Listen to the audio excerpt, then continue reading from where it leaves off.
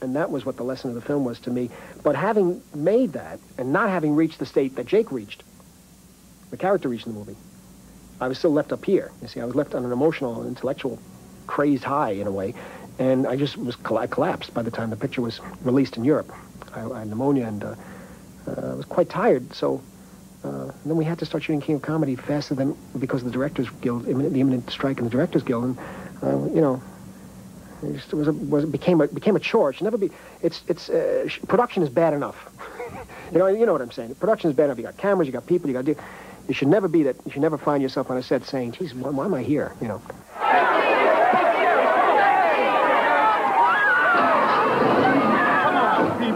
Jerry, I'm sorry. I don't mean to disturb you. I don't want to take up any of your time. I just want to talk to you for a minute. I just need your advice. This is not the time. If we could just drive away, you could drop me off anywhere. If I could just talk to you, I would drive. I'm drive serious. away? No, I have a very strict rule about people getting in the car. I ain't putting this up, Mr. Langford. I don't mean to be rude, but I did put myself on the line for you.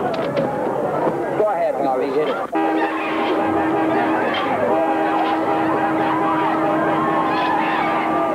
Originally, I didn't like the script. I thought it was just a one-line gag. I didn't understand it.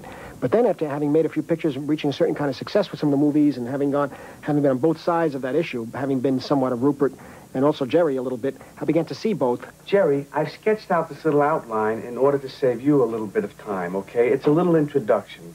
So close your eyes and imagine it's exactly 6 o'clock. You're standing in the wings and we hear Lou Brown and the orchestra strike up your theme song. And now, from New York, it's the Jerry Langford Show, with Jerry's guests, Richard Pryor, Ben Gazzara, Elizabeth Ashley, Carol Burnett, and the comedy find of the year, making his television debut, Rupert Pupkin, the new King of Comedy. Rupert! I'm crazy. Say hello What's the matter with you? Jerry. Ah, Mom! People are sleeping. Lower it. Did you see King of Comedy? Yes. Well, the lady that you hear her voice, but you don't see her, that's me.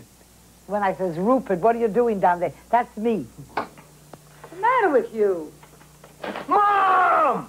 Take it easy. Lower it. I'm not going to lower it. I have to do this now. I don't mind you playing it, but lower it. Are you beginning to get the feeling that it's no longer a question of budget, but that he wants you in his films? That's what it was. Yeah. So he says you got all along it. But he used to tell me you got to get in. There's no money. He's a tricky kid. And he used to tell me, you and your son. So will you please give your warmest greetings to the newest King of Comedy, Rupert Pupkin.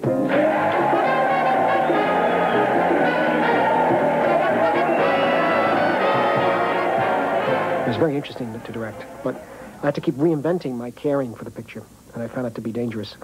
And dangerous in what sense? Well, imagine making a picture and you don't care about it. What's it going to look like? I think for Marty, King of Comedy had been a very tough experience, and then he had gone through the experience of wanting so badly to make Last Temptation of Christ and it coming almost to fruition and not happening. I think he was very depressed about his life as a filmmaker. I think he was really questioning it probably for the first time in his life. Is this what I should do? Is this what I can do? When they pulled the plug on 4 weeks before shooting of Last Temptation of Christ, when Paramount had to pull out, I learned a great deal. I learned that I had to go back and start making pictures for a certain amount of money. And that's why I came across the script of After Hours and made it for $4.5 million all in.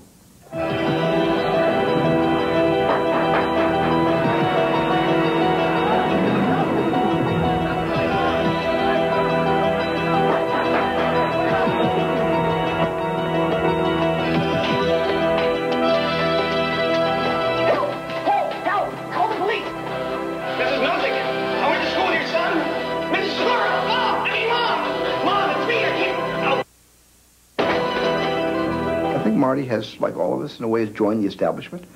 Although Marty, rather than joining the establishment, has rather had the establishment join him.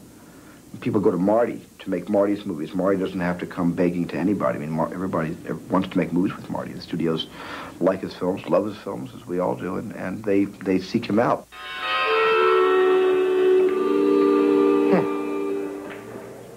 smell what I smell? Smoke? Money. Let's take a stroll around, see what's what.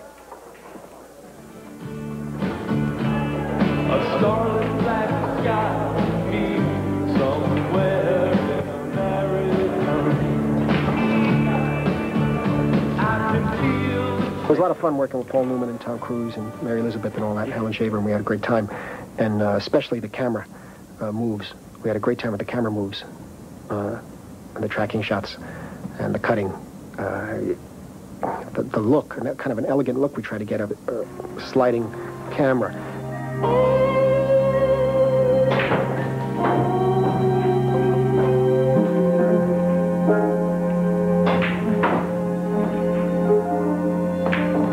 What he wanted is to have start with a wide shot where you see these guys playing, and they're great, and the camera slowly comes in, and on the end he wanted a shot where you see a close-up of Paul and the pool balls in front of his face going back and forth. Now, he was sitting a little higher on bleachers, Paul. If you go lower with the camera, you don't see the balls anymore. So I had to come up with an idea to make that work. And what I finally did was I had the pool table on a dolly, and while we were tracking in, the pool table slowly moved up to the height of his face. And by the time the camera arrived, the pool table was at the height of Paul's face, and you saw the balls in the foreground and his face in the background.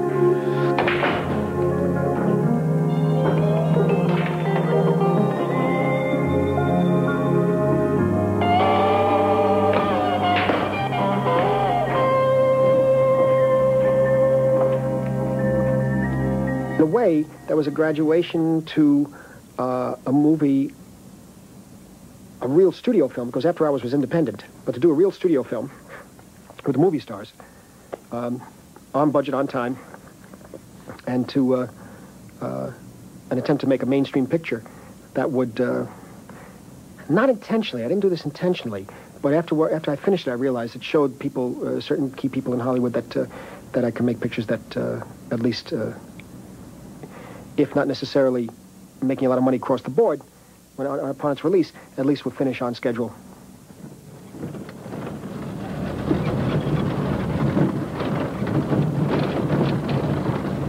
Okay, ready? Let's go. Clear, sorry, please, clear. ready. And roll it. Roll him out of the frame. Sorry, guys. Sorry, we gotta go. Rolling. Yesterday, we did Lazarus Raising, but we finished him this morning. I wish I had more energy for these things. I could actually make a very nice little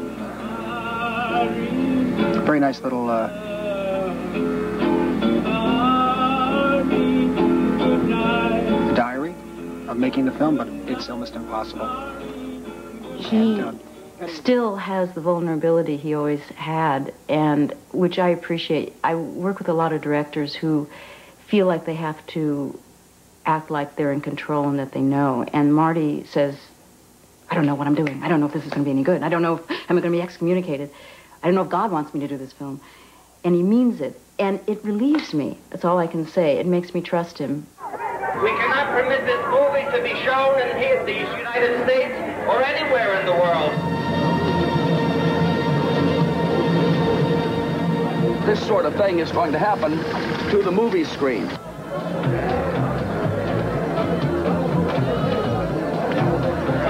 That if that movie is allowed to go in movie houses, that the state of California is going to fall in the ocean. Making a good profit? Fair.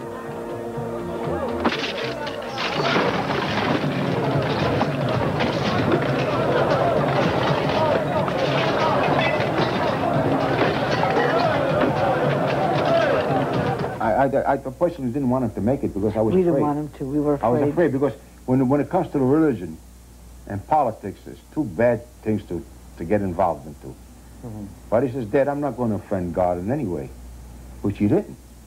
But they took it up that way. I don't know why. Marty really understood and tried to present what Christ has suffered and what sin meant. Marty has a strong sense of the reality of sin. I don't know if he realizes it. And it hit me as I watched that he does. Again, Catholics may be almost overly, whacked about this. But sin is a very strong reality for us. And his presentation of the crucifixion was incredible.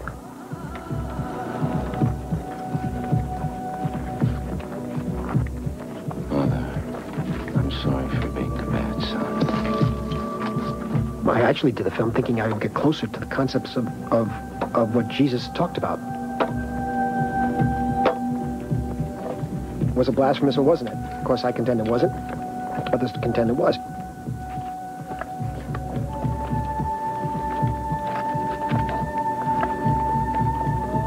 People don't know me.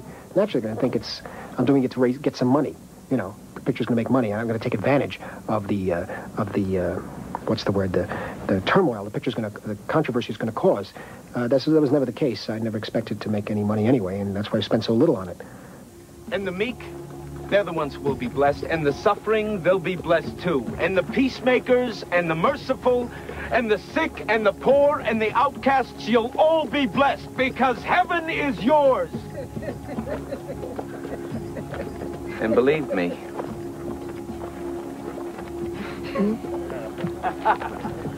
believe me, those who are laughing now will be crying later. Those whose stomachs are filled now will be hungry later, and the rich will be poor forever. I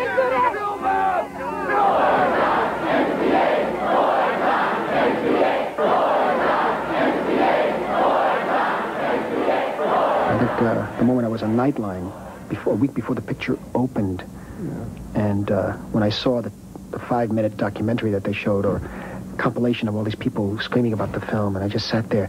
It was 11:30 at night, and I've been mixing all day and night, and I sat there and realized that this picture is gone. Finished.